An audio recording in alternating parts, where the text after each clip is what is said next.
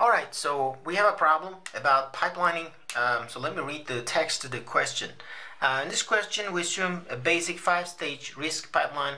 The corresponding ISA for the arithmetic operations assume that the first register to be the destination register and the other two are the operands. So for example, if you have add R3, R2, R1 instruction, that means register R3 stores the result of adding the contents of two other operand registers R2 and R1. So the question is, how would the timing look like for the following instructions in the pipeline if we use bypassing or forwarding technique. The question also asked me to use stalls, bubbles, to solve the data or structural hazards, if any. Even though you use forwarding, we already know that sometimes forwarding and bypassing cannot help us. So in those cases, we are allowed to use some stalls, pipeline stalls. Question is, just draw the timeline and what is the average cycle per instruction CPI. Okay.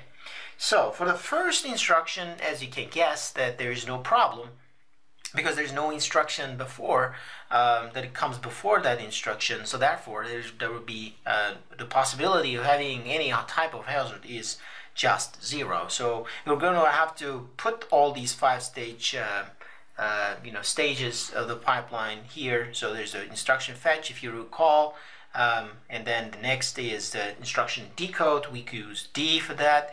And then the execution, and then the memory, and finally the write back. So all these 5 stages, and we will basically look forward to see if the rest of the instructions will have those stages, in line without any stalls using forwarding. The next instruction is store instruction. Let me remind you how the store works. There's this R4 which contains an address. You add 8 to this address to calculate the final address.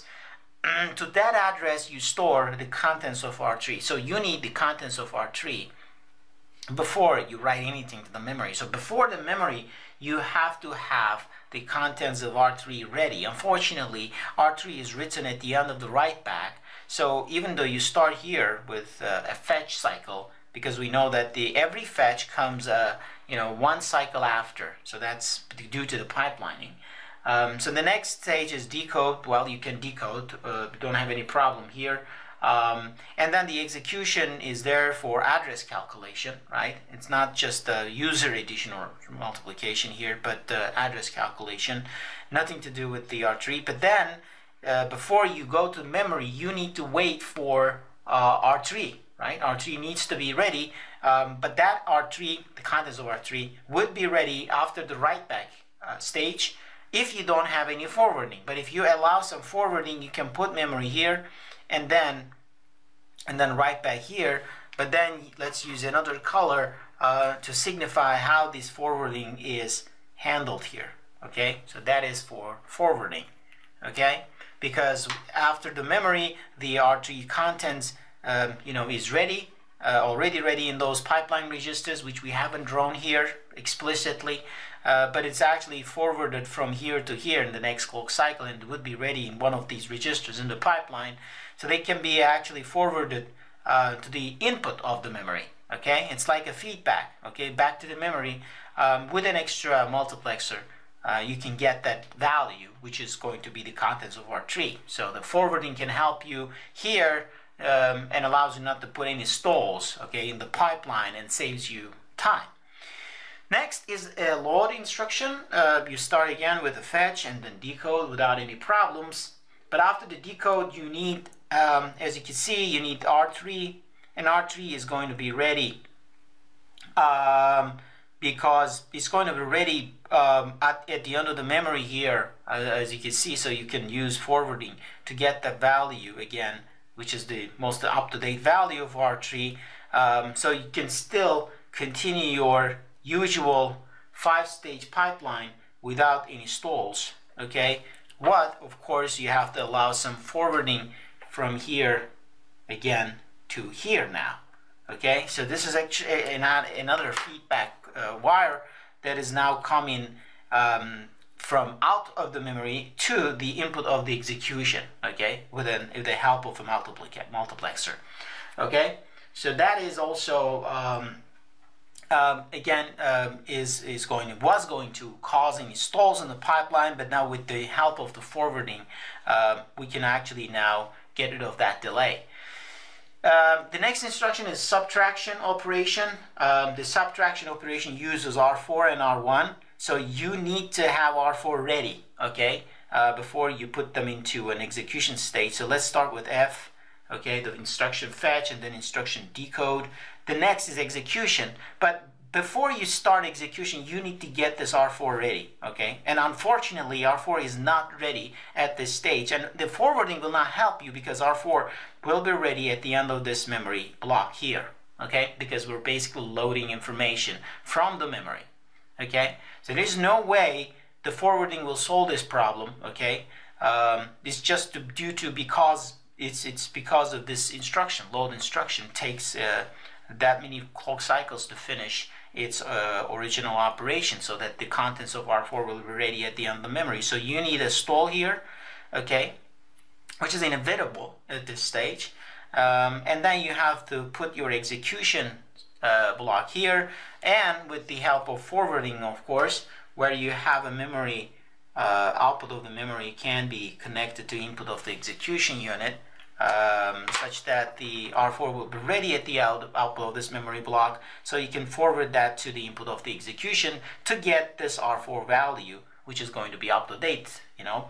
And finally, the write back, the memory and write back, okay. So that basically finishes your 5-stage pipeline for this particular instruction. Okay, let's continue. So you got a fetch here for the multiplication operation. This bubble is actually is already a stall, which basically inherited from the previous instruction. So you cannot put anything here because it's already been delayed. So therefore, the next one is decode here, and then here you need R3, right? And R3 needs to be the most up-to-date value, which is going to be clearly up to date after the execution unit of the previous stage, execution stage. Okay, so therefore you can put AE here, okay, without any problems, but of course using the forwarding here, right? You need the forwarding here in order to use this execution. Without forwarding, you have to wait until you hit the write back stage, unfortunately, okay? So keep that in mind, because you need R3, and there's R3 is the output, is the destination register for the previous instruction, subtract. Okay, and then the next is memory, and then the next is write back. And finally, we have the store instruction. Okay, so you cannot start here because it's already stalled.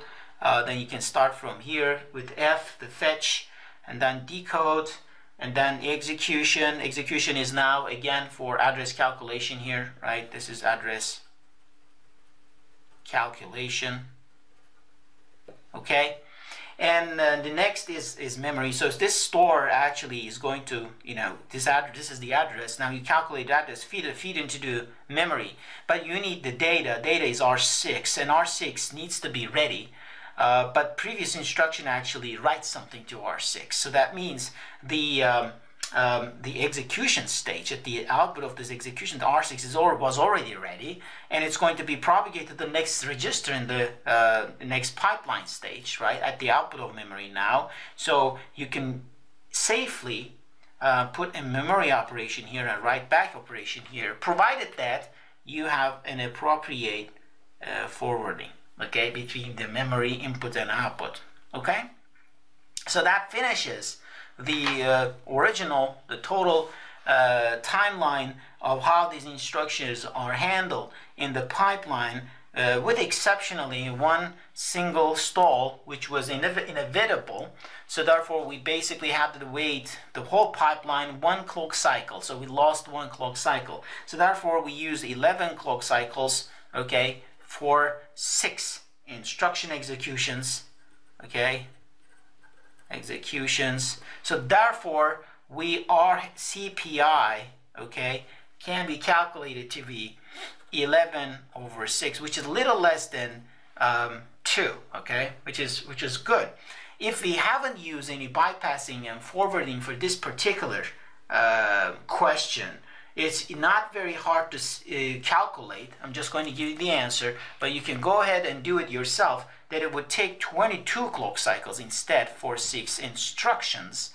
Therefore, your CPI would be 22 over 6, okay, which is the double the CPI of the one with bypassing.